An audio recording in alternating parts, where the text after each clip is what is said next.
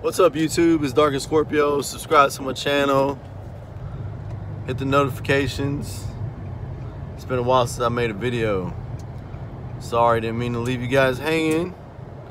But I've been doing a lot of things.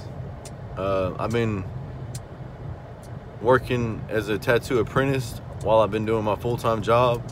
So on the 2 days off that I'm not at my full-time job, one of those days, I'm drawing and doing art and making tattoo art and doing the tattoo apprentice thing.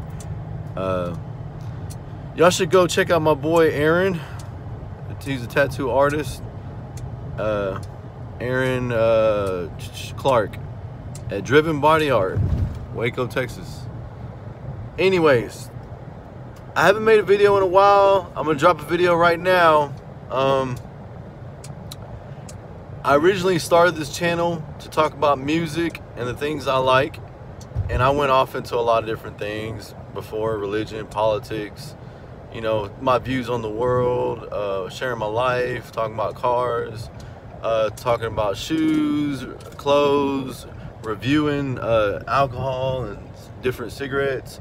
I did that for the last couple of months, and I was doing that a lot, dropping videos all the time. But in the last this month, within the last 3 or 4 weeks, I have not drank. So I pretty much stopped drinking. It was just try it out, you know, different drinks, and you know, I probably will drink again, but I don't feel a need to drink. I am still smoking cigarettes, and I'm always going back and forth from the Winston menthols to the Camel Crushes, and every once in a while the blue cools. But anyways, today we're going to talk about metal. We'll talk about music, okay?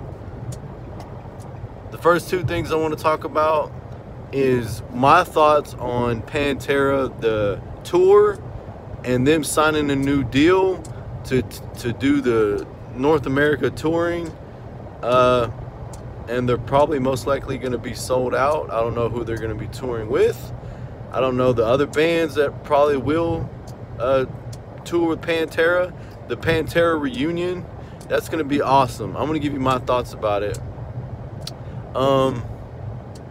Oh, and who would be taking the place of Dimebag Darrell? Would it be Zakk Wylde or somebody else? And who would be taking the place of Vinnie Paul?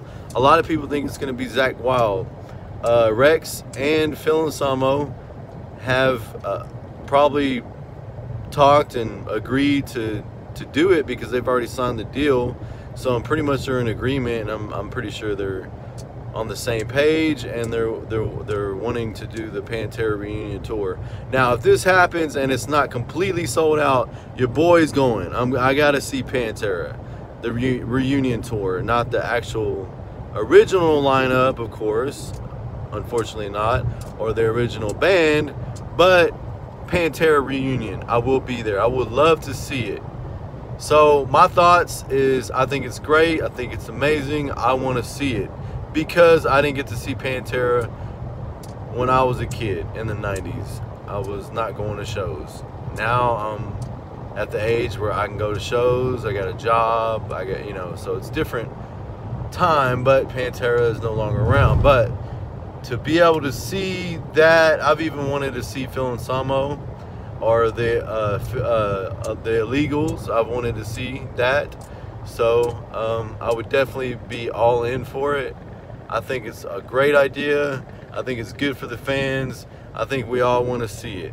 Comment below and let me know what you think. If you want to see it, you want to see the reunion tour for Pantera, the original singer, well, you know, the most recognized singer, because we're not going back into the 80s. But anyways, Phil Anselmo and Rex Brown, the original bassist. So let me know what you guys think about seeing them.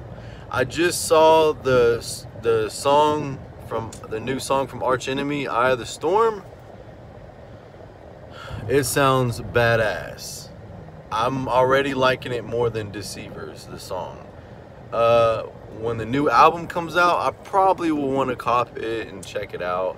I'm hoping it's going to be better than the last one, because the last one I liked a lot. There was a lot of songs I loved on there, like The Eagle Flies Alone and a few others.